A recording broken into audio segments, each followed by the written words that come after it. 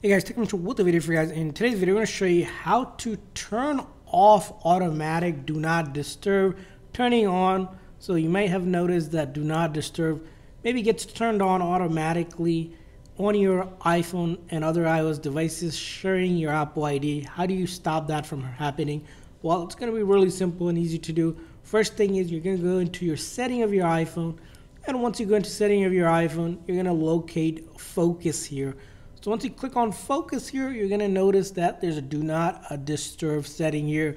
So what will happen is if you want to have this setting off, you click on do not disturb, and then after that you see there is a schedule that's set, and you might have set it up or it might have automatically set it up for yourself. So you want to click on each of the schedule that's there. So as you can see here, I only have one, so I'll click on it, and all I have to do is a delete schedule. So if I delete schedule, it will not automatically turn on for me whenever, of course, do not disturb is turned on those times.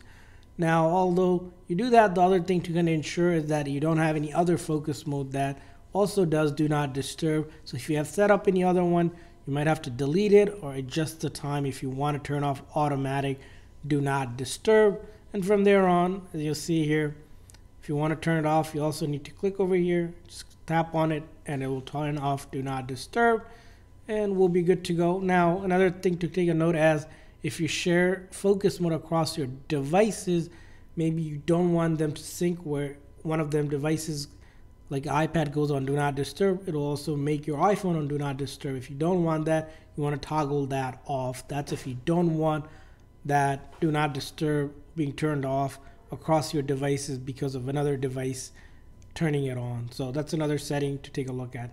So that's it for this video. I hope this video was helpful. If so, please click the like and subscribe button. Thanks for watching, guys. See you guys next time.